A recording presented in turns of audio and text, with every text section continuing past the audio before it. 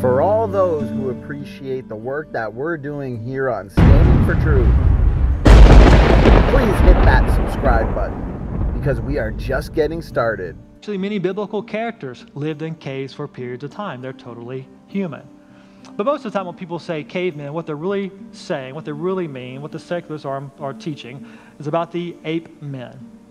That these ape men are what they mean by cavemen. So what are the ape men, and is there any really good evidence from even the secular perspective for the ape men?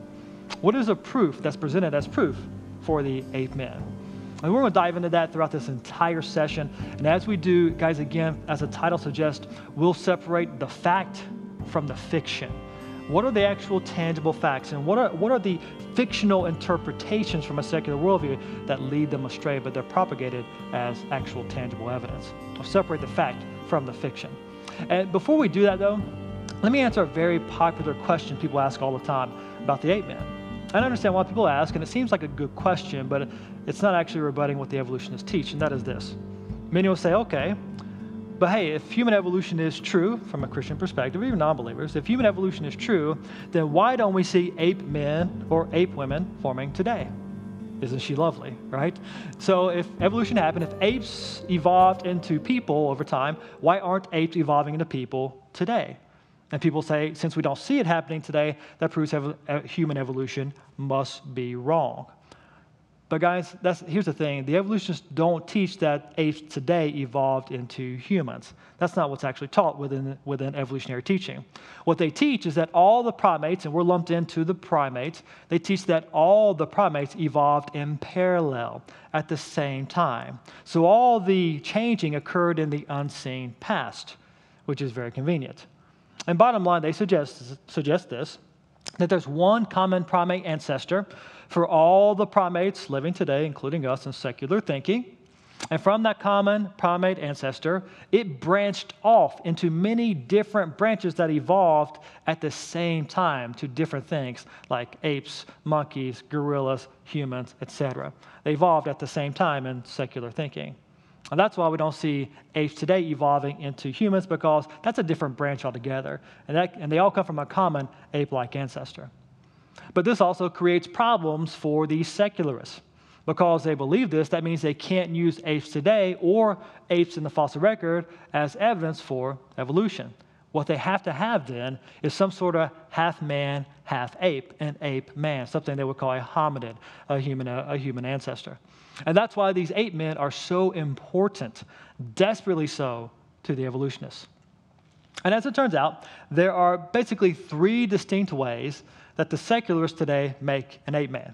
Here they are, in no particular order. They find ape bones, dress them up like a human, they upscale those ape bones and create an ape man. Or they find human bones, dress them up like an ape, and downscale the man to an ape man. Or find ape bones and human bones, add some imagination, put them together, and create an ape man.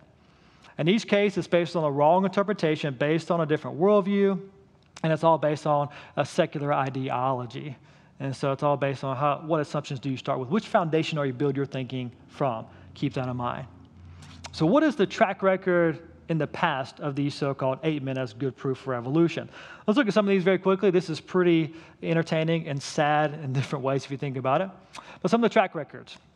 Piltdown Man, discovered presented as proof back in 1912. The New York Times newspaper declared Darwin theory proved true, and in the article they go through and say that it is proved true.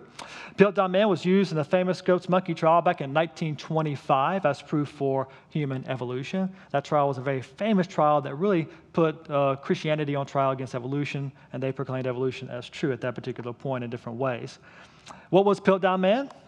Well, it was an ape-like jawbone, lower part of the jaw, and some sort of human skull cap. And these parts were discovered back in Piltdown, England, in 1908 and 1912, thus the name Piltdown Man. And these fragments were used as proof for evolution for 40 years. Now keep that in mind. Presented in textbooks and science journals and museums and etc. as proof for evolution for over 40 years. Claimed to be a 500,000 to 1 million year old intermediate link from apes to humans. What was Piltdown Man in reality? a deliberate fraud, discovered so in 1953 after 40 years of indoctrination from a secular perspective. What were those pieces in reality? Well, we know the teeth and the jawbone were that of an orangutan that had been dead for roughly 50 years, clearly ape.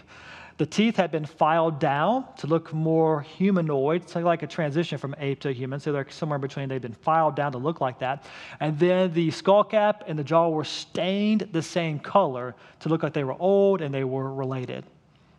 They carbon dated the human skull to be roughly 500, 700 years old, even within their own secular assumptions. And really, Piltdown Man is one of the greatest hoaxes of all time in secular science. And discovered after 40 years of indoctrination, but not before teaching multiple generations that evolution must be true. And guys, think about it. If evolution is true, the Bible's clear history is false. And if the Bible's clear history is false, why trust it about morality or salvation? For multiple generations, this was undermining biblical authority, as it's still doing today in different ways, and these different so-called ape men. Another example. What about Nebraska man?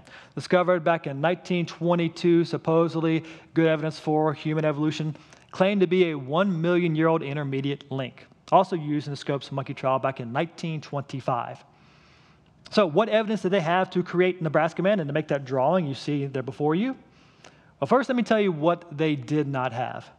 They did not have a skeleton, a skull, or even a jawbone. So what did they have to make this very elaborate, detailed drawing of Nebraska man and his wife? Well, these were scientifically built from a tooth.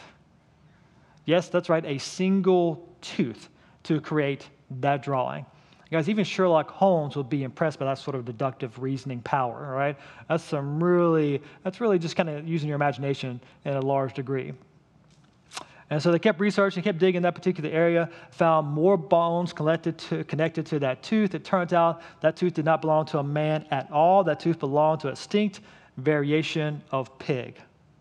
There is the real Nebraska man right there.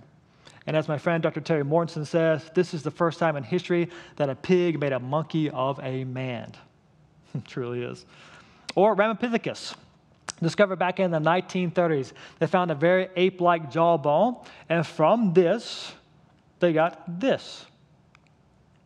Some sort of hominid, kind of transitioning from ape to human, kind of walking semi-upright. And this was supposedly proof for evolution from that one jawbone. As this secular scientist in Time magazine back in 1977, they said Ramapithecus is ideally structured to be an ancestor of hominids. If he isn't, we don't have anything else that is. And that's kind of telling on the motivation. What was Ramapithecus in reality? Well, it claimed to be a 14 million-year-old intermediate link, but in truth, it was very similar to a baboon discovered back in Ethiopia back in 1970, had a similar dental structure as that particular baboon, and similar body structure as well. And then promptly, it was dropped from the human line at that particular time. So, just real quick, a summary of the facts thus far. Piltdown Man was a deliberate hoax. Nebraska Man was a pig. Ramapithecus was just an ape. And in each case, the secular dates and the initial findings of all those remnants were wrong they were off by more than 500,000 years in each case, sometimes close to 1 million years. And that's a summary of the facts thus far. Give you a few other examples of the track record of the ape men in history. You got Boxgrove Man. Very detailed picture of Boxgrove Man and a relative there in the background as well.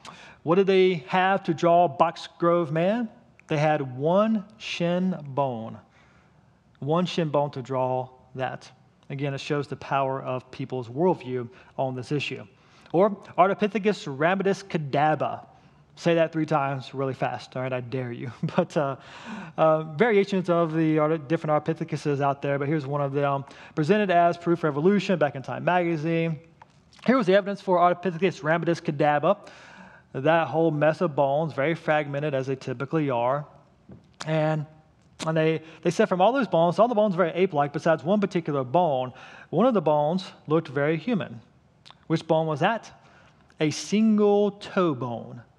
That bone right there looked very human, but here's the thing about that bone. That bone, that toe bone, was found 11 miles away from the other pieces of the fossil that you're looking at in a different layer of dirt, found 11 miles away. Actually, all the bones you're looking at right now were spread over 9 miles. And so this has caused some to ask, was this the first suicide bomber, right? And was he wearing a nuclear bomb that spread those bones over 9 miles? And guys, if you look throughout history, 8 men have been deduced from things like alligator bones, horse bones, bear bones, elephant bones, donkey bones, even dolphin bones have been deduced to be 8 men and then proven to be wrong. Why? Well, for lots of reasons. Number one, the worldview issue is the biggest issue. And then also lack of fossils to work with. We've got to realize that less than 1% of all fossils are vertebrate fossils. And only a fraction of that are land vertebrates. And guys, 95% of all land vertebrate fossils, they're 1 bone or less. 1 bone or less. So they're wide open to interpretation. As this secular scientist says, everybody knows fossils are fickle. Bones will sing any song you want to hear. And that is definitely true.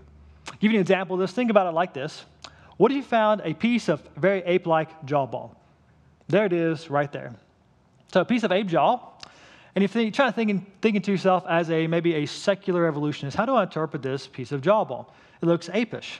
Well, you could put that piece of jawbone, put it in a very rounded jawbone, and give it small incisors and small canine teeth. Don't put large gaps between those teeth. And what you have there is some sort of in-between jawbone between apes and humans. It must belong to a hominid, an ancestor, therefore it belongs to a human evolutionary line. And that gets a lot of attention and, of course, helps support your research and support your ideology more importantly. But what if you applied that same jawbone and put it just in a regular ape jawbone that's very U-shaped with large canines, large incisors, gaps between the canines and incisors? Well, if you have that, it's just nothing but a dead ape.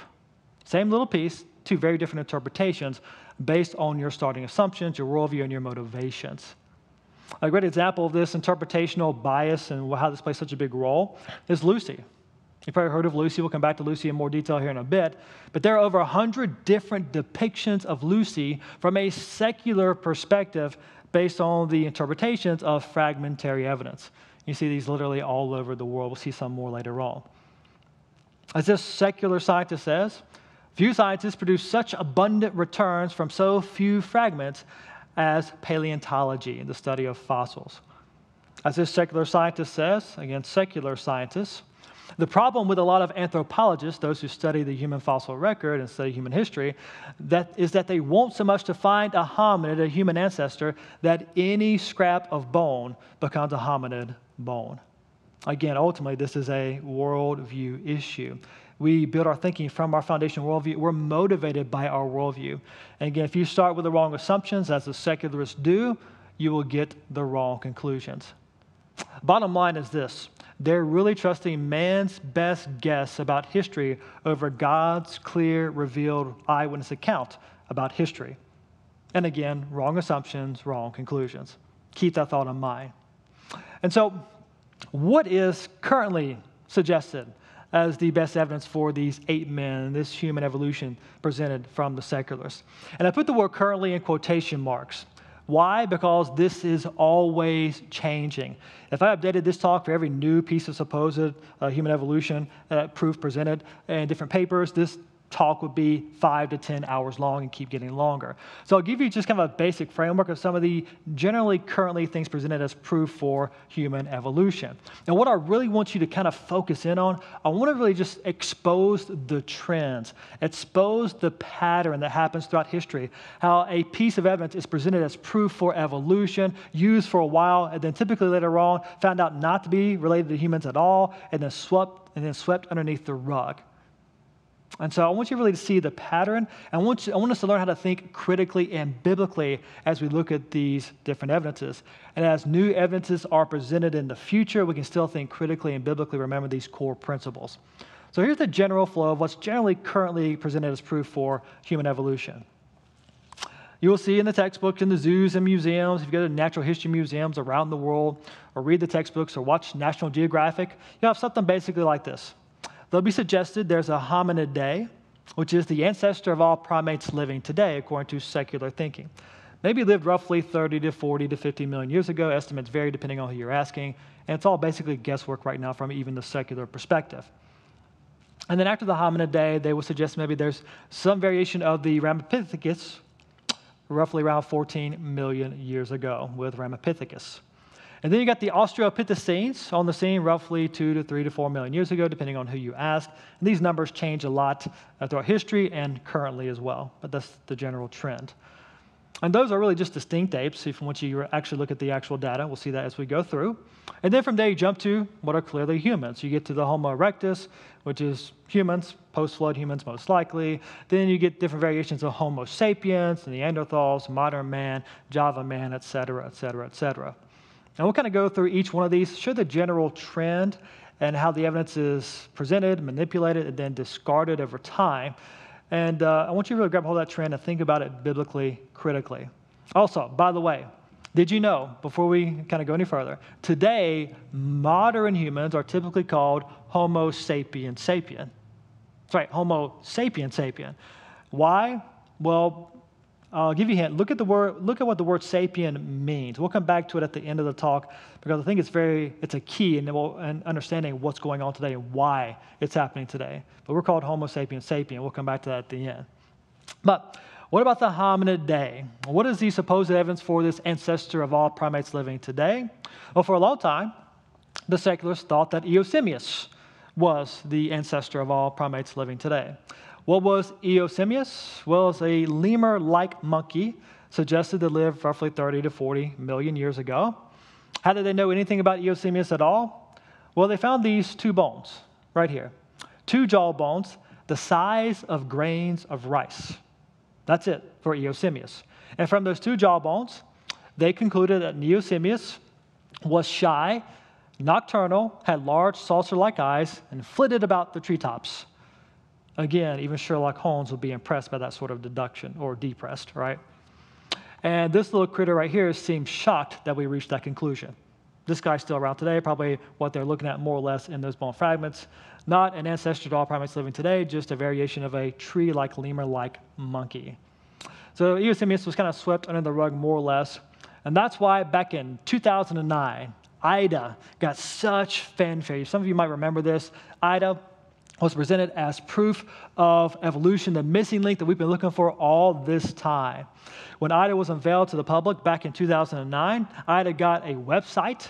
She got a book, a documentary series on the History Channel, all released at the same time to really push this teaching that Ida is the ancestor of us all. She was called, upon her unveiling to the public, the eighth wonder of the world, the holy grail of evolution, the Rosetta Stone, unveiling all these mysteries to us. And because they thought they'd found the missing link, even many evolutionists were willing to admit, evolution is finally confirmed. Finally. Hasn't been confirmed as of yet, but now this fossil, it confirms it. And by the way, you see this language all the time. It's repeated again and again and again. And even this secularist says there's no longer a missing link. What's implied there? There was a missing link, but now we got it, so now we can feel free to declare there's not a missing link anymore. Ida was actually put on the Google logo when she was unveiled to the public. And guys, that is big time. When you're put on the Google logo, you've hit big time. So in 2009, she's called the eighth wonder of the world. 2010, Ida is declared a dead monkey. What happened? Well, they kept looking at the bones, and the more they looked at the bones, the more experts looked at the bones, they realized this is nothing but a monkey-like creature, a lemur-like creature. Nothing to do with being an ancestor to the primates living today, including us. What do we learn from Ida? Well, Ida is a lemur-like creature. Ida is a great fossil. She's very well preserved, that's all the hallmarks of a rapid burial like during a flood, maybe even a global flood, as described in God's Word. And then also we learned that the evolutionists, they open up about what they're missing when they think they found what they're missing. You see that a lot. And then what happens is this. The Ida, after she was revealed to be nothing but a dead primate of some sort, some dead lemur-like monkey, she swept underneath the rug with significantly less fanfare than what she was initially unveiled with. So they give her all this publicity about how she is the missing link, and then when she is found not to be the missing link, they quietly sweep her under the rug, but still leaving the impression that this proves evolution to be true. And guys, this is the pattern. It truly is. You see again and again and again, unveiled to large fanfare and then swept underneath the rug, but still leaving the impression evolution must be true. And this is a great example of upscaling an ape fossil, as we talked about earlier. Nothing but an ape upscaled to be humanoid, a hominid. So that leads us to Ramapithecus. What was the initial finding for Ramapithecus? Well, this is what they had right here. From those pieces of jawbone for Ramapithecus, they went from that to that. There's Ramapithecus right there. That's a pretty big jump, right? Notice the whites around the eyes, that's distinctly human, and the eyes aren't preserved in the fossil record. That's artist reconstruction. And as we found more and better bones of Ramapithecus, we know that their skulls looked like this, the one in the middle. Very much like an orangutan, and that's all it was. Some sort of dead variation of orangutan or something along those lines. And evidently, these guys think it's hilarious that we think we're related to them or their ancestors. So, track record on this thus far for Hominidae, no common ancestor. And for Ramapithecus, just an extinct or dead orangutan. And by the way, notice, please, there's supposedly millions of years of human evolutionary history with absolutely no tangible evidence for any of that evolution, just assumed to be true in evolutionary ideology, but presented as fact in textbooks, zoos, museums. And then to replace Ramapithecus, you got Ardipithecus ramidus, which is Ardi, presented years ago as proof for evolution, supposedly a 4 million year old missing link. And I love what we read about as she was unveiled to a lot of fanfare to the public as proof for evolution. What's the evidence for the pictures you're looking at right now for what they called Ardi? Well, here's the evidence. That mishmash of fragmented bones, it took them 15 years to sort out all those bones. And I love this quote. Follow along with me on the quote. On discovery of Ardi, she was found in very bad condition. These badly broken elements, such as the untrained eye, so if you're not trained in evolutionary ideology, you can't really understand these things, such as the untrained eye sees here, were interpreted by professional paleontologists, put in evolutionary paleontologists with a worldview. And with the aid of specialized computer software, which that software is made by a person with a worldview, with assumptions, and to a scientific opinion, secular ideology about Ardi's skeleton, her bodily form, what she looked like, how she walked around, et cetera, et cetera. And so doing all that based on their ideology, based on their worldview, they went from this to that to that. Fragmented evidence interpreted within a worldview to get their conclusions. They had a whole Discovery Channel special released with the unveiling of Ardi to the public, and they showed how they put her together. They took all the fragments, interpreted them with a secular evolutionary worldview to put it together the way they think she went together based on evolutionary thinking. And so they went from that, and then they completed the skeleton, made her walk upright, although the bones implied ape-like locomotion. And then they put on all the flesh, the bones, they filled in the gaps there, put on the muscles and the hair, and then they did this. They took a human, put motion sensors on the human, had the human walk around and climb in trees, and then put the flesh of Ardi on the human with computer CGI to make Ardi kind of walk like a human but look like an ape. And this was shown to millions of people around the world through the Discovery Channel, and it's very convincing. It looks really good. The CGI is really well done. But it's all based on an interpretation based on a secular worldview, not on the actual fragments or bone fragments themselves. As this secular scientist says, by the way, Ardi is just some sort of extinct ape, probably orangutan or some variation of that, just an extinct ape. This secular scientist says fossil evidence of human evolutionary history is fragmentary. It really is, and open to various interpretations. So, thus far, common ancestor, we don't know who it is, even in secular thinking. Ramapithecus, just an extinct variation of orangutan. Same thing with Ardi, some extinct or dead ape. Now, what about Australopithecines? The Australopithecines are maybe the most famous of the hominids, of the ape men. There are different variations of the Australopithecines. Here's one. And if you notice the artist's reconstruction about the Australopithecines here, notice how this one's looking into the future, gazing out into the distance, contemplating the meaning of life, obviously. Standing upright, like a human posture, given human hands and the use of tools. And the most famous Australopithecines is this one, called Lucy. You've probably heard of Lucy, right? And Lucy, Australopithecines afferens, is supposedly one of the best evidences of human evolution, or at least was taught that way for a very long time. Now, she's falling out of favor a bit, still presented as proof for evolution, but she was used for a very long time as the ultimate proof for evolution in human evolutionary thinking. So we're going to spend a little bit of time of just kind of debunking Lucy because of her special place in evolutionary history. So how did they find Lucy?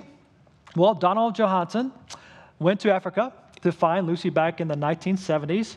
He went there with a grant to find a missing link. So notice his motivation. He went there to find something. He's looking for something in particular to confirm his starting assumption. And he found Lucy about 2 weeks before his grant money ran out, according to some sources. So it seems to make you wonder about the motivation there. But anyway, he found Lucy then, and her bones were discovered while they're listening to the song Lucy in the Sky with Diamonds by the Beatles. And that's how she got the name Lucy. Now they found around 25% of her total fossil. That's it. And she was claimed to be roughly 3.5 million year old intermediate link and claimed to walk upright like a human. But again, this is fragmentary evidence that's wide open to interpretation. So if you put those bones in more of an ape-like framework, like they seem to fit very well, Lucy had long arms and short legs like apes today. But you could also squeeze those arm bones together to make them shorter, spread the leg bones out to make the legs longer, and to make her look more human, to make her a hominid, a human ancestor. And so same evidence, again, but two very different interpretations based on two very different worldviews. And guys, the secular interpretation dominates the landscape of these bones, and she's presented as proof for human evolution all around the world, even at the angst of many secular scientists who disagree with the modern presentations of her. But this is how she's typically presented, like here at the St. Louis Zoo. She's walking upright. Notice her frame is very human, has an ape-like face, but other than that, very human, kind of hairy, but very human. Human short arms, human long legs, human-like feet just like yours. Well, maybe yours aren't that hairy, but you get the idea. Same structure, human-like hands. And please bear in mind, they found no hand bones and no foot bones with the original Lucy fossil. None. But yet here's how her feet are displayed all the time, like at the St. Louis Zoo and many other places, or in the textbooks. Here's a drawing. Notice the feet are distinctly human in this drawing, based on a secular interpretation.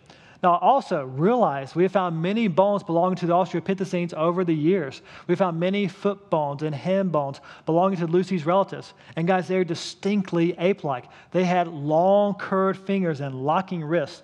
They had very ape-like feet. Toe goes out to the side, short ape-like legs, long ape-like arms, ape-like shoulders, ape-like skulls, ape-like everything. Yet she still presented very human in all the evidence we see in the zoos and museums, et cetera, et cetera. Dr. Charles Oxenerd, an expert in this field and definitely not the creationist, said her toes, Lucy's toes, stick out like that of a chimp, like a thumb out to the side. That's the way her foot was shaped, like apes.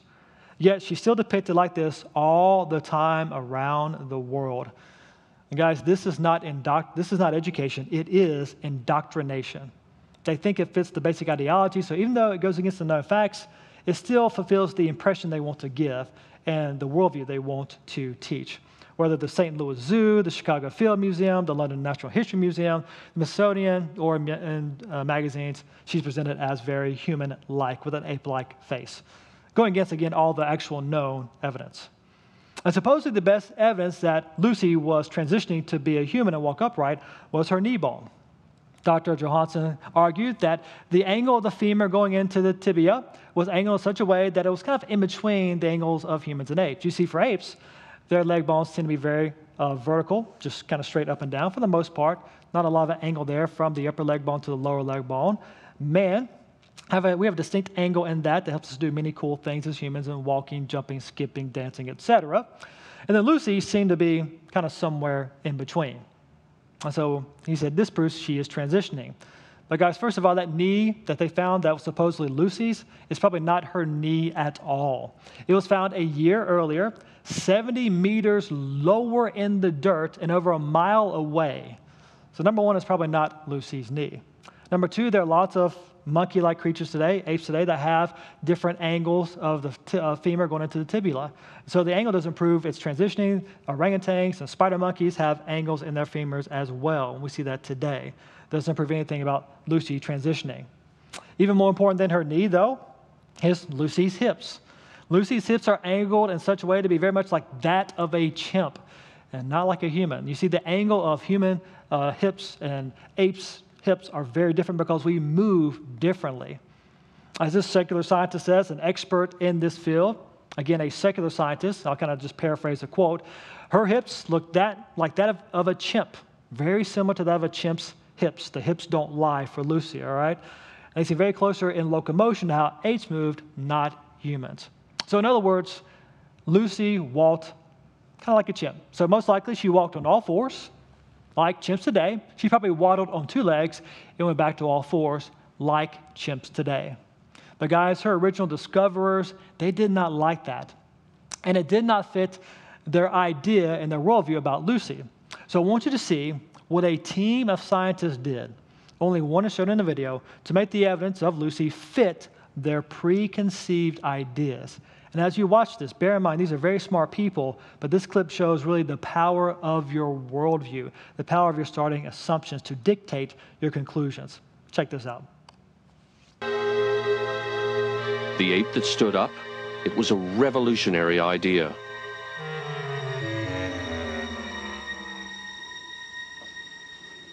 We needed Owen Lovejoy's expertise again, because the evidence wasn't quite adding up. The knee looked human, but the shape of her hip didn't. Superficially, her hip resembled a chimpanzee's, which meant that Lucy couldn't possibly have walked like a modern human. But Lovejoy noticed something odd about the way the bones had been fossilized. When I put the two parts of the pelvis together that we had, this part of the pelvis has pressed so hard and so completely into this one that it caused it to be broken into a series of individual pieces which were then fused together in later fossilization. After Lucy died, some of her bones lying in the mud must have been crushed or broken, perhaps by animals browsing at the lakeshore. This has caused the two bones, in fact, to fit together so well that they're in an anatomically impossible position. The perfect fit was an illusion that made Lucy's hip bones seem to flare out like a chimp's. Okay, so just one quick interruption. Notice the original ape-like perfect fit, it was an illusion. Why? It did not fit their starting assumptions about what they're looking at. So watch what they do to make it fit their worldview. But all was not lost.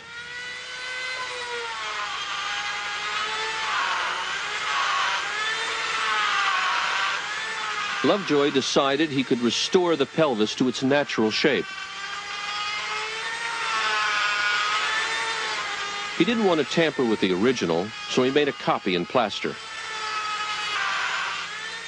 He cut the damaged pieces out and put them back together the way they were before Lucy died. It was a tricky job, but after taking the kink out of the pelvis, it all fit together perfectly, like a three-dimensional jigsaw puzzle. As a result, the angle of the hip looks nothing like a chimp's, but a lot like ours. You think, right? They grinded it down to look like they wanted it to look like. Again, it shows the power of their worldview. Again, brilliant people, especially in their particular fields, but wrong assumptions, wrong conclusions. And guys, even more and more today, even more secular scientists are agreeing about these facts we know about Lucy. For example, from this secular scientist, he says, regardless of the status of Lucy's knee, whatever you think about Lucy's knee, the new evidence we see today confirms that she walked like a knuckle walker. That's her basic body structure. She was an ape. She walked like an ape. And her skull was very ape-like. Here's a skull of Australopithecine. Very ape-like. Here's another one. Very ape-like. And the experts agree, even from a secular perspective, very ape-like. Like this secular scientist says, the skull forms of all Australopithecines is extremely ape-like. And they have too many specialized ape-like characteristics to be either the direct ancestor of man or in the line that led to man. She's just a distinct variation of ape, most likely. But notice what happens all too often is this. You go from these fragments, and then you get an artist's reconstruction like this that show her looking very apish in some ways, but humans in others. For example, look at the eyes. Notice the distinct whites around the eyes. That's a very human feature. The humans typically alone have a very distinct white around the eye. Apes' eyes are mostly black. It's hard to see any of the white except in the corners of their eyes. That's very human in presentation. Why did the artist do this? Here's what the artist said. I want to get a human soul into this ape-like face. That's not biased at all, is it? To indicate something about where she was headed. And where was she headed? Well, maybe to Walmart, or today, nowhere. We're under quarantine, right? But that's the idea. And so very quickly, in summary of the Australopithecines, had skulls like chimps, brain size of a chimp, ears like chimps, long arms like chimps, legs like a chimp, hips like a chimp, shoulders and back muscles and bones like a chimp, hands like a chimp, feet like a chimp. She was some sort of variation of ape or chimp, not a hominid.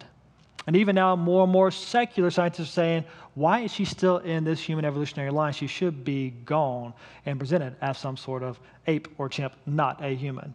That's the secularist. And so what we know about the Australopithecines is that they are simply some sort of extinct variation of ape or chimp. That's the actual tangible evidence. And then what about Homo erectus? Moving on from the apes now to the humans. By the way, Lucy is a great example of really upgrading a human fossil, or upgrading rather an ape fossil to be more hominid. What about the Homo erectus? Well, this is downscaling human fossils. Homo erectus was simply a human being who lived probably post-flood. Human like humans today. Human skeletons, human skulls, very human in the anatomy and in the DNA as far as we can tell. Human skull size within the variation of modern humans today, on the low end, but still within the range of variation we see today in size and scale. Nothing distinctly ape-like about Homo erectus, actually all distinctly human for Homo erectus. 100% human. And what about the other Homo sapiens? We're running out of time, so we'll quickly do the Neanderthals and begin to wrap up, because Neanderthals are very popular. They have been presented as evidence for evolution for a very long time. They were discovered back in the mid-1800s. They were originally constructed to look very ape-like. Their brain size was actually larger than ours on average, which is pretty interesting. But originally they were drawn and constructed to look like this and this and this, based on some bones that seem to be affected by some sort of bone diseases and corrupted and bent and turned and so forth. We found more bones in Neanderthals, found out they're simply humans. They had skulls like ours, with a thicker eyebrow ridge, that's true, but still within the variation of humans today. And their skulls were very stout, most likely very strong and hardy people, but 100% human. There's tons of variation in human skulls today. That's not weird. We see in their skeleton, it's strong, it's robust, but 100% human within the variation we see today. And now, for the most part, Neanderthals are presented like this in zoos and museums around the world. Thank goodness science is catching up to the truth of God's word. And so they're humans.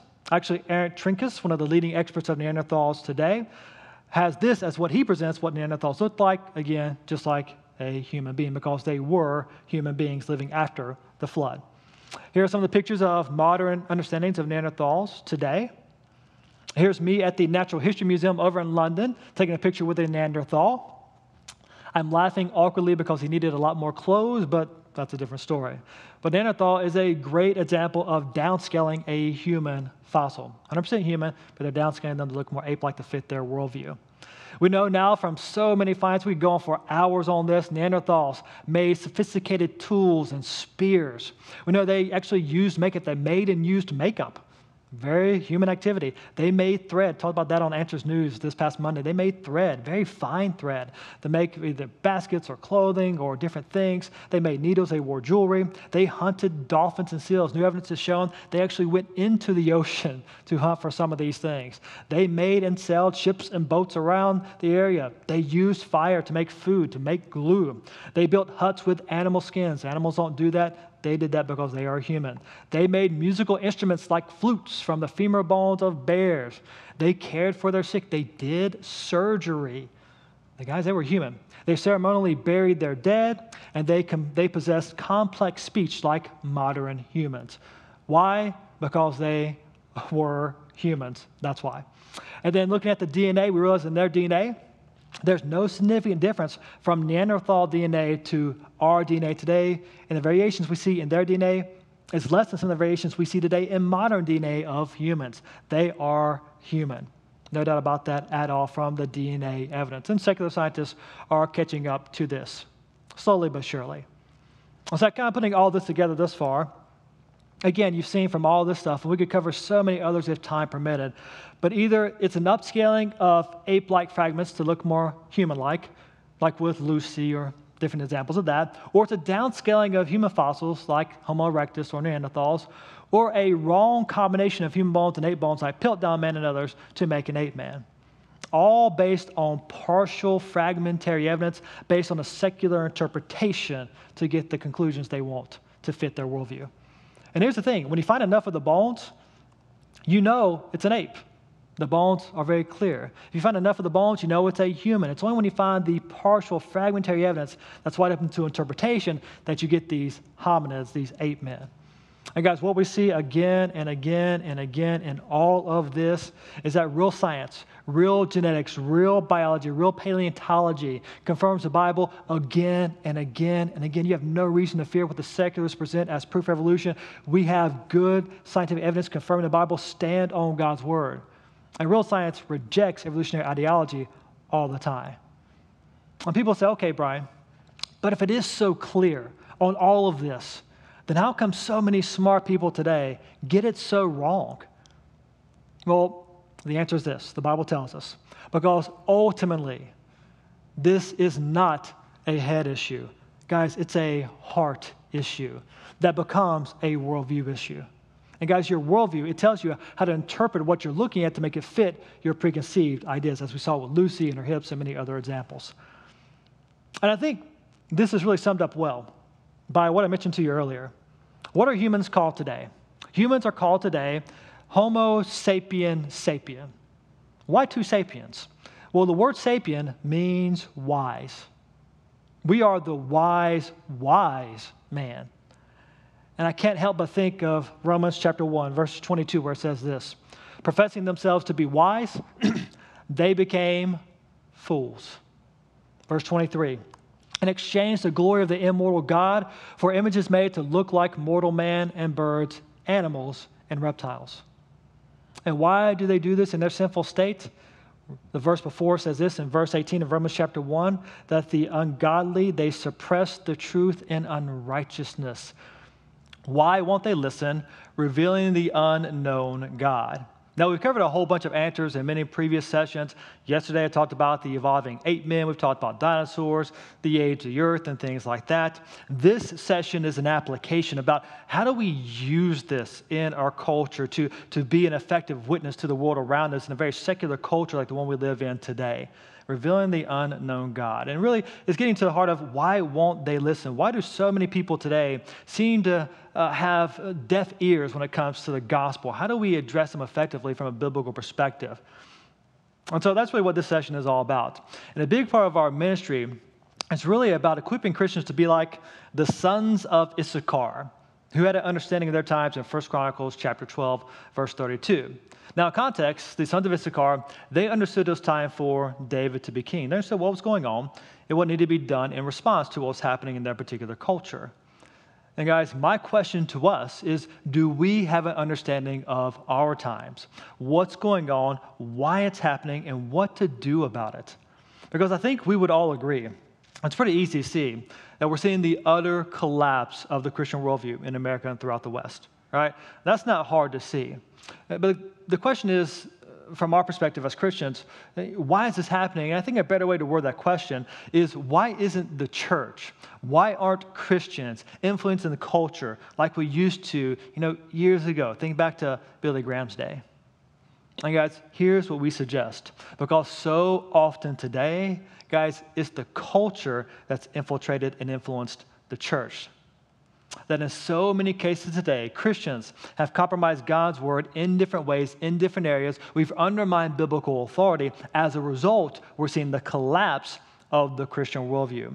That what has taken place and is taking place is an attack on God's word. Yes, outside the church, that's true, but also inside the church. And the consequences have been catastrophic. And the fact that God's word is under attack, well, that's nothing new, right? It's been under attack since Genesis chapter 3, when the devil said to Eve, "Did God really say?" And guys, notice what he was doing there. He was getting Eve to question God's word, to doubt God's word, so ultimately she would reject it. And that method was so effective, he's used it ever since. Different forms, the same basic attack.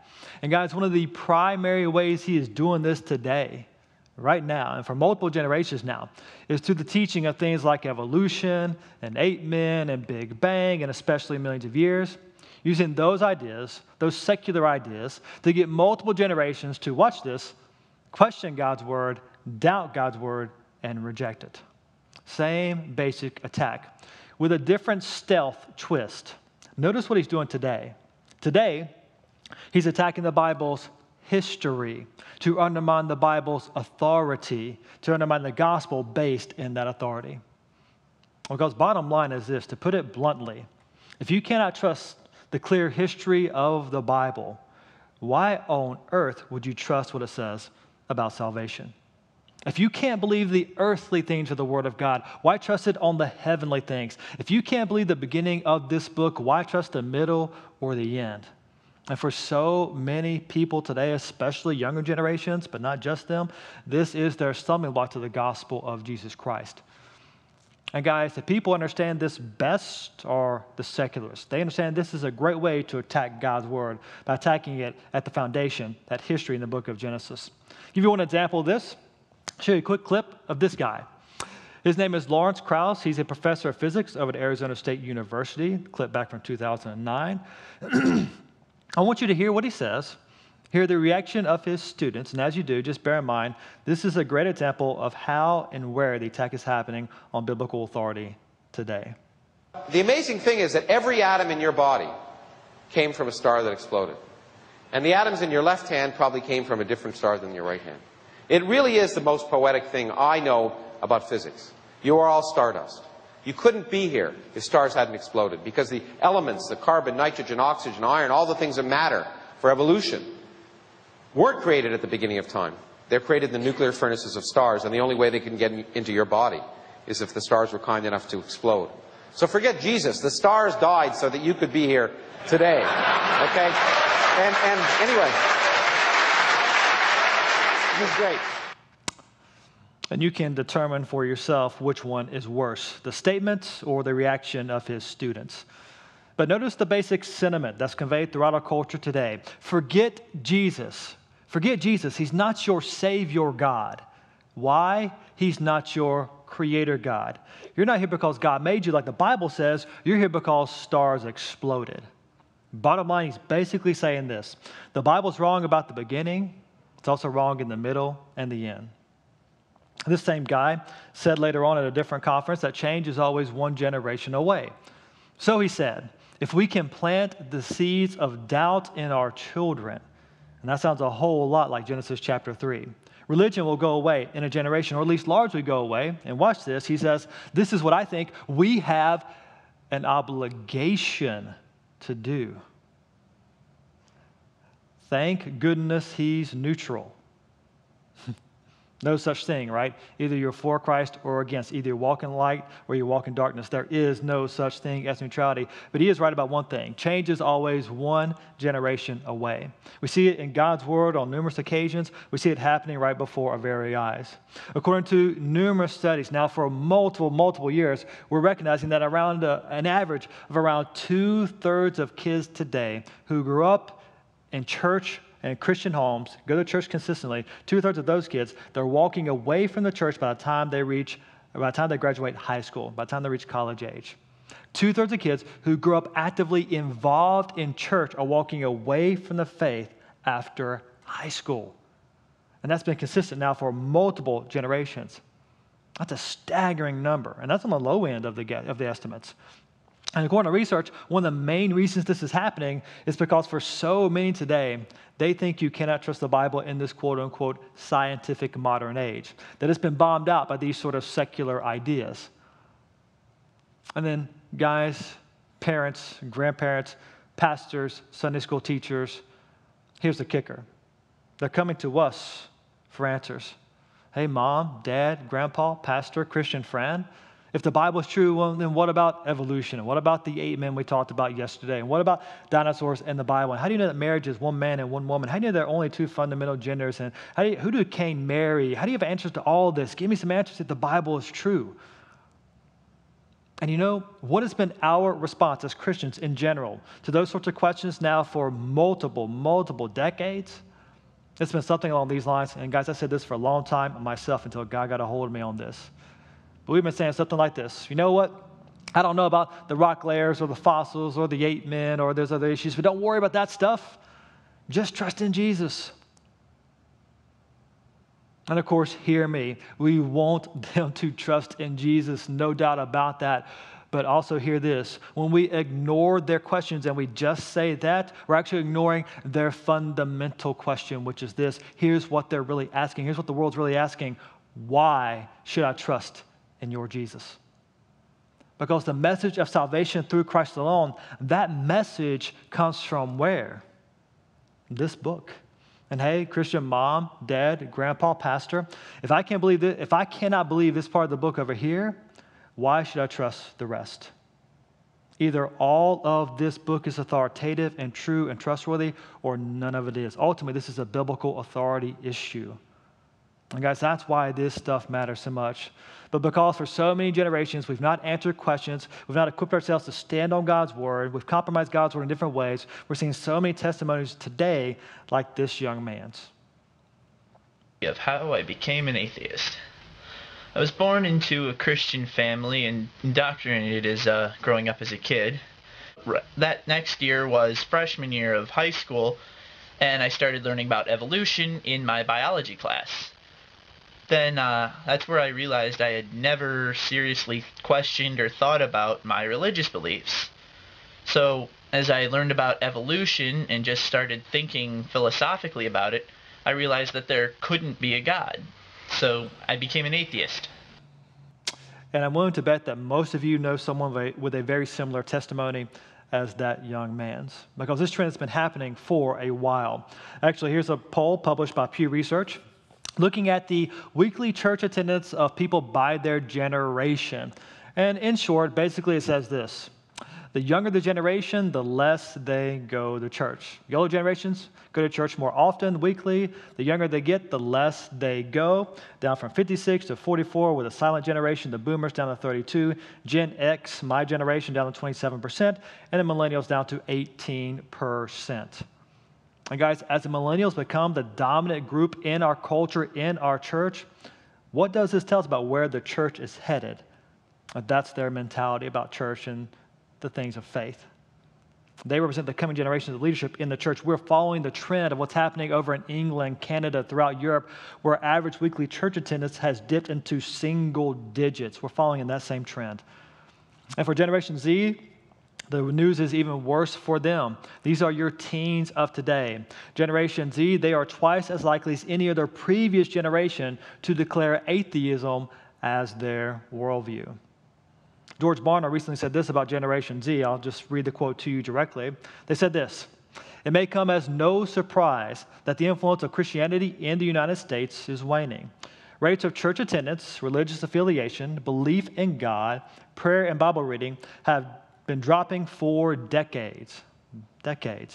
Americans' beliefs are becoming more post-Christian. Oh, that is so true.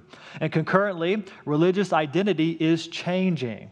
Enter Generation Z, born between 1999 and 2015. They are the first truly post-Christian generation. This shows the trend of our culture. We're seeing the collapse of the Christian worldview. 66 to 88% of young people are leaving the church, never to return. Creation or evolution, which do you believe? I'd probably have to say evolution. Evolution. Evolution. Is there any powerful argument that makes you think evolution is true that causes that confusion? I think the studies that have been done on apes and monkeys are pretty compelling. I think that the genetic sequence can change over time, over millions and billions of years. Mostly fossil records and just databases of really just the fossil records. In your church background, were you ever exposed to any scientific evidence for creation by your church leaders, pastors, anything like that? Definitely not. Nothing in particular, no. No, I don't believe so. Do you still attend church today or not anymore? Only for holidays. We kind of stopped going together as a family, but... You see, there's one worldview that every single person in this country has been exposed to. The idea that evolution is true and that the Bible's account of origins is nothing more than fairy stories. Did your church leaders, student leaders, bring in any creation teaching that showed you there was scientific evidence to support the Bible's account of creation? Yes. Yeah, we learned a lot about different creationist scientists and the proof of young Earth creationism. What are you studying now? Biology. Biology, right. Steeped in evolution. So, but you're not convinced by the evolutionary arguments in your biology classes? No. Still attend church today? Yes. Yes, sir. Yeah, every Sunday. Would it be fair to say then that being able to discuss creation openly at church has helped strengthen you in that area, prepare you for what you've learned here at college about evolution? Yes.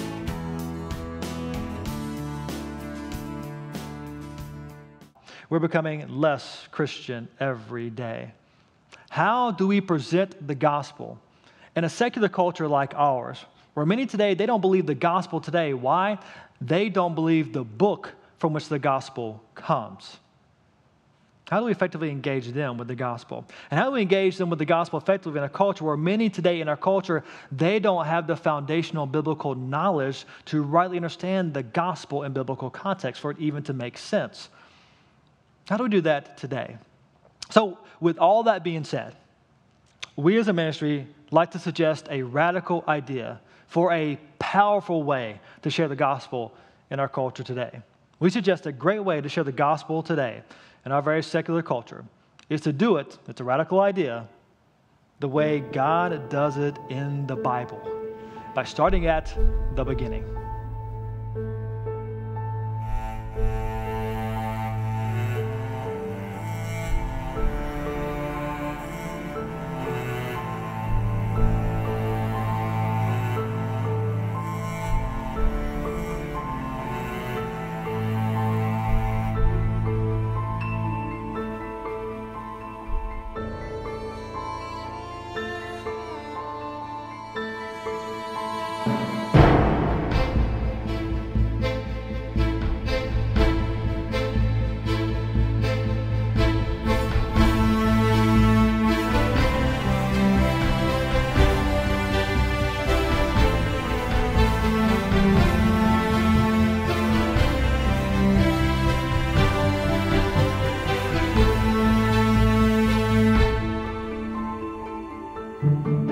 You want to hear something silly?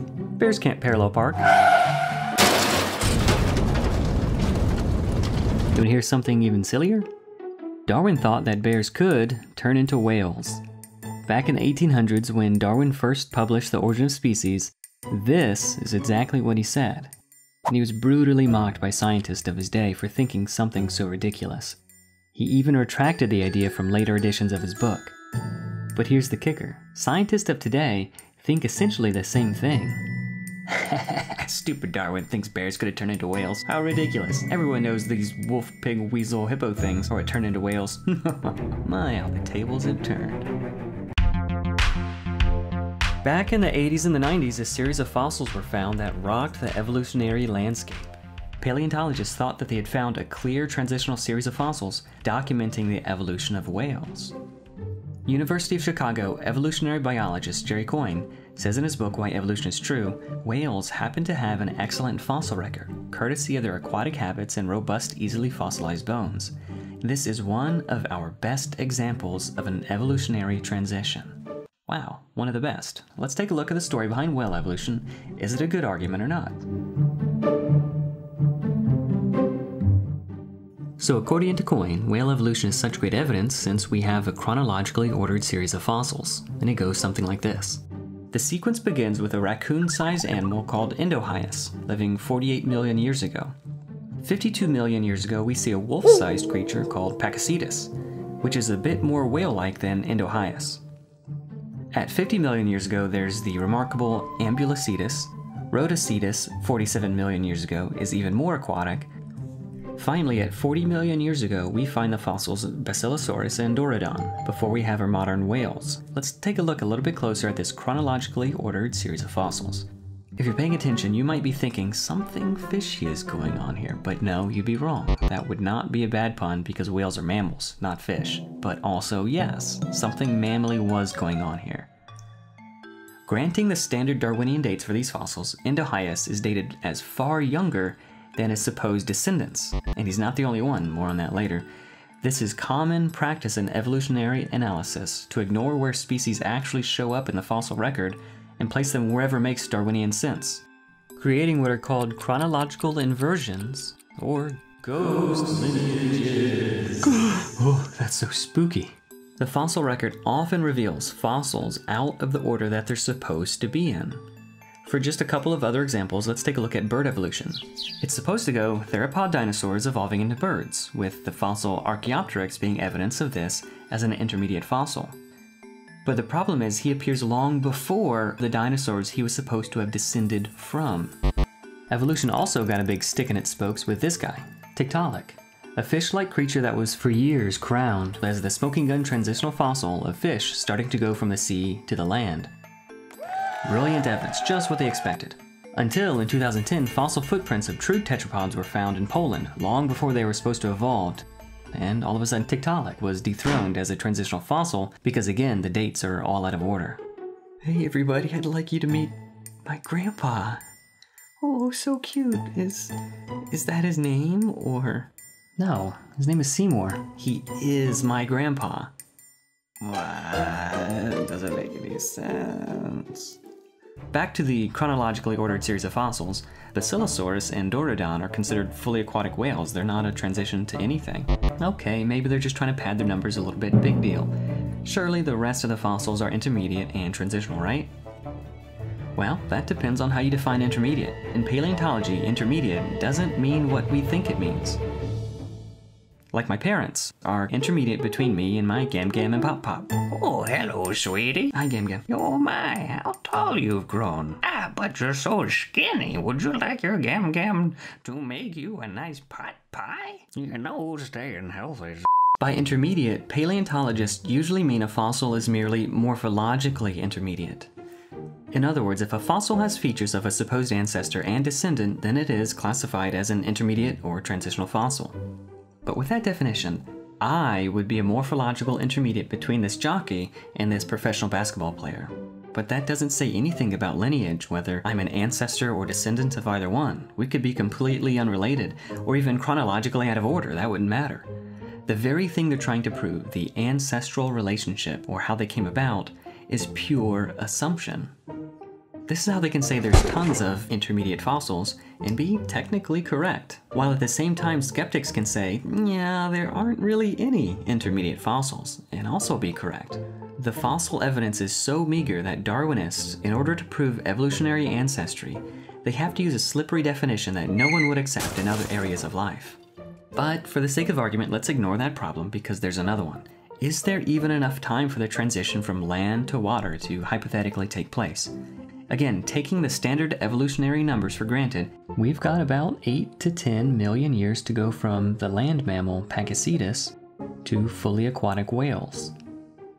It sure seems like a whole lot of time. It's almost enough time for me to watch a Lord of the Rings marathon with someone who has a really small bladder. But is it enough time for whales to have evolved? The field of population genetics is devoted to calculating how long something like this would take. In the past, it was assumed that this was relatively simple to do, as easy as falling off a log.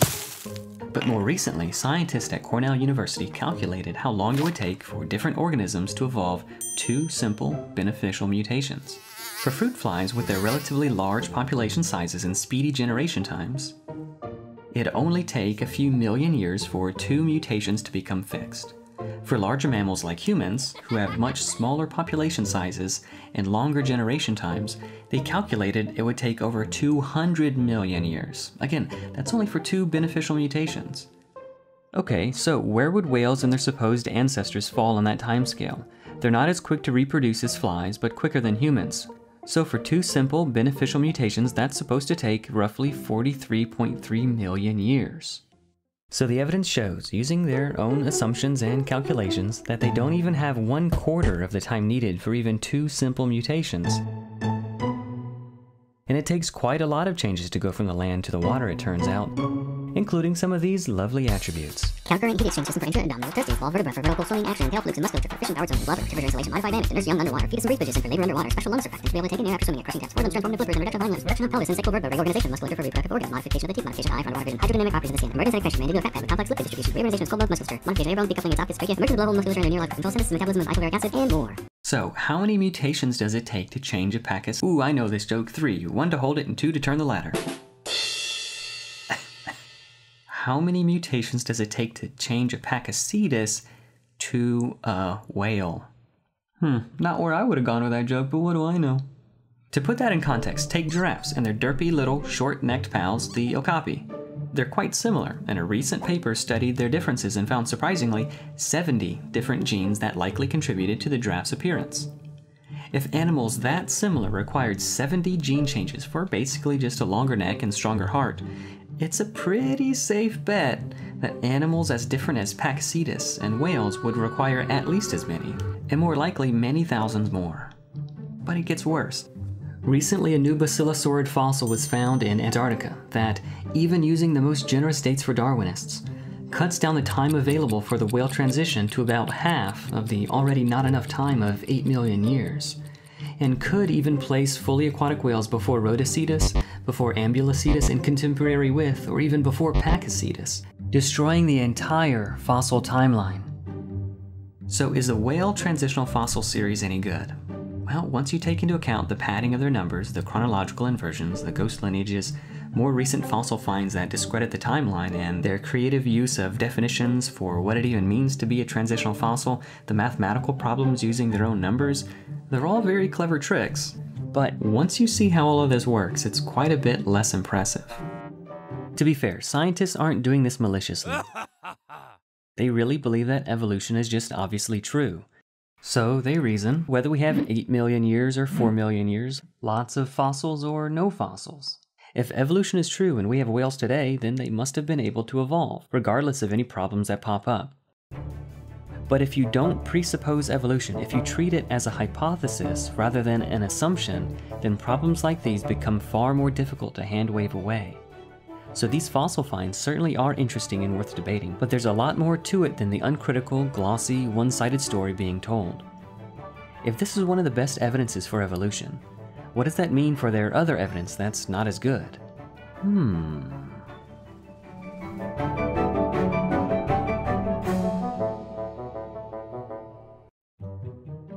You know what? I never noticed this, but my pet bat has the same number of fingers as my pet alligator. Isn't that a quinky-dink? One of the main arguments Darwin used for his theory was that of homology, these odd similarities between very different animals. Why would they be so similar unless they were related? And this does make sense. After all, take siblings. They look pretty similar. They're closely related.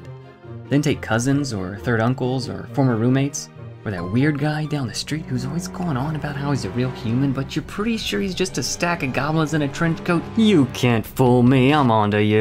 Anywho, Darwin wasn't the first one to notice this, but he did harness it as a central proof in the origin of species. It's to this day used as great evidence for evolution, but is it really? Here's the story. Careful observers for a long time have noticed that very different creatures have very similar bits. These sorts of ideas date all the way back to Aristotle. If we fast forward to the 1800s, anatomist Sir Richard Owen coined a term for these observations, homology. Take a look at this guy. He's got an arm that starts with one bone, followed by two bones, and then lots of tiny bones for the wrist and fingers and whatnot. Great for grabbing stuff and high-fiving. Whales and dogs have basically the same structure, but they're not so good at those things. Why in the world would that be the case? Before Darwin, biologists chalked this up to common design. Just like a painter has a particular style and reuses similar colors or themes that he likes across a lot of his work, so the thinking went, similarities in animal design pointed to a common designer. A few years later, along comes Darwin, and he figured that these structural similarities were important evidence for his theory of evolution. So, rather than a common designer, he instead credited common ancestry. But which is the proper explanation for these obvious similarities? Enter biologist Tim Barra. Guys, I've got a really good illustration. It'll totally put this question to bed. If you look at a 1953 Corvette and compare it to the latest model, only the most general resemblances are evident. But if you compare 53 and 54 side by side, and so on, the descent with modification is overwhelmingly obvious. The evidence is so solid and comprehensive that it can't be denied by reasonable people. In using this analogy, Dr. Barra actually demonstrates precisely the opposite of what he intended. Here's why. A succession of even very similar forms doesn't demand common descent. It could, in this case it does, instead point to a common designer. These guys, the engineers at Chevy. Intelligent agents are free to reuse things however they want. Just like I use the same password, FluffyBunny123, for everything I do online. So the question remains open, is homology due to common design or common descent? Because the argument was so central to Darwin's case, his followers eliminated the question by simply redefining the word from simple similarity to meaning similarity due to common ancestry. They baked Darwinism into the definition of the word. Homology now typically means similarity due to common ancestry. It's a clever way to end an argument if you can get away with it, but for anybody paying attention, it's a baldly circular one. Common ancestry because common ancestry. We got a flag on the play, circular reasoning, illegal use of logic, 5-yard penalty, repeat the 4th grade. Oh come on, no serious biologist could possibly make that mistake. Nobody defines homology that way and then uses it as evidence for evolution. Come on, people couldn't possibly be that dumb. The circular argumentation is still regularly used in high school, even college level textbooks, and many a YouTube video. The surprising thing is that many otherwise very smart people didn't realize this. However, more and more people are seeing the problem for what it is. So what are the options in trying to solve this problem and escape the vicious circularity? Seeing their success at redefining homology, some tried to redefine circular reasoning too. Huh, alright, let's see here. Whoa, it's not circular reasoning, let's call it reciprocal illumination. Fancying up a term doesn't really change the argument. Did you order a pizza? I told you I'm making meatloaf. Oh, this isn't pizza, it's an elliptical caloric transmission device. Oh, okay. Gahoo! Wait a second. Other attempts were made to escape the circularity, but they had to give up on homology as evidence. And instead, they looked to other lines of evidence for common ancestry, namely DNA.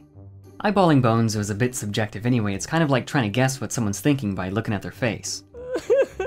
Oh wow, I wonder why he looks so sad. You think somebody died? It's hit or miss. But if you could look deeper by, say, reading his diary, you'd be able to see what's going on with far more precision. Dear diary, today was all-you-can-eat Taco Tuesday and I forgot to wear my stretchy pants. I could only eat 7 tacos, and I forgot to add extra guac. This day couldn't get any worse. This is pretty much exactly what scientists do when sequencing DNA. They're able to move to the more objective realm of cold, hard numbers. If you look at different creatures' DNA, the rule of thumb is the more similar, the more closely related, and vice versa. Biologists expected to see a gradual branching path of DNA mutations from species to species, and they did find some success. Take for instance this little guy. He's a gene called cytochrome C. You can find a version of him in such places as your handsome or beautiful self, chimpanzees, dogs, moths, even yeast. He's one of the most commonly sequenced portions of DNA, so it's a great test case to see if the similarities hold up and point toward common ancestry. So, If we compare your cute little cytochrome C to this ugly, hairy chimpanzee cytochrome C, they look exactly alike. Weird. With dogs, there's about 90% similarity, moths about 2/3 similar, and yeast only about half similarity. Wow, just what we'd expect. These results must be really strong evidence of common ancestry. Whoa, no, who let you in here? Shoo, get out of here. Meet cytochrome B. He's a lot like C, except he likes to throw monkey wrenches into Darwin's expectations. He's just one example of many. If Darwinism is true, we should be able to construct a reasonably consistent family tree pretty much no matter what genes we compare. But that's far from the case. In reality, using genes like cytochrome C as evidence for common ancestry is just a good example of molecular cherry picking. Depending on what genes are used, biologists will come up with wildly different ancestry and contradictory trees of life. Comparing different animals' cytochrome B genes, scientists found cats and whales cavorting in the primate club, kicking poor little cute little tarsiers out into the cold, frogs and birds and fish carrying on together in their own strange little group, and even sea urchins masquerading as chordates. It's madness! Molecular evidence, as it turns out, does very little to support homology. It's basically a big, wet blanket for the hopeful biologists who study the field. So, homology can't be used as evidence for evolution because it assumes the very thing it's trying to prove. And when biologists try to fix it by pointing to DNA or other areas, it only further undermines the case. Now, to be fair, doing away with homology doesn't necessarily disprove Darwinism, but it is illustrative of the kind of lazy thinking that's common among many Darwinists. Bad arguments can simply get passed on uncritically. All homology proves is that scientists are just like everyone else, people, and we can be uncritical of things that we want to believe. But what about all the other lines of evidence? We've got biogeography, embryology, antibiotic resistance, whale evolution, even vestigial organs, for crying out loud. Is this kind of lazy thinking when dealing with evidence for evolution a one-off mistake in biology, or is it more pervasive? That's a great question for another video. For all those who appreciate the work that we're doing here on Standing for Truth, please hit that subscribe button because we are just getting started.